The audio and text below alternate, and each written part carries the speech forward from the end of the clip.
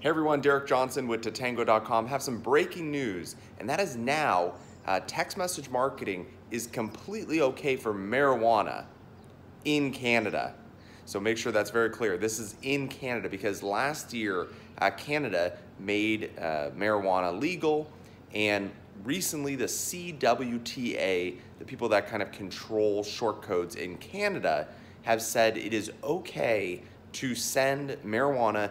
Now this is the crazy part, promotions, notifications, essentially anything marijuana via short codes. Now, there are some stipulations, so definitely check with your SMS provider. The fact that you have to have age verification, much like you have to do for alcohol, is still a factor.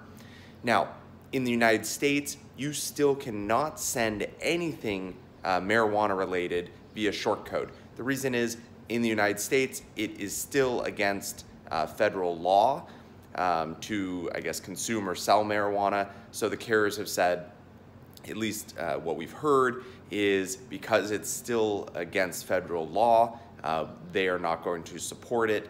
So in Canada, if you have the right approvals, you have the right age verification, you can now send marijuana type text messages via short code.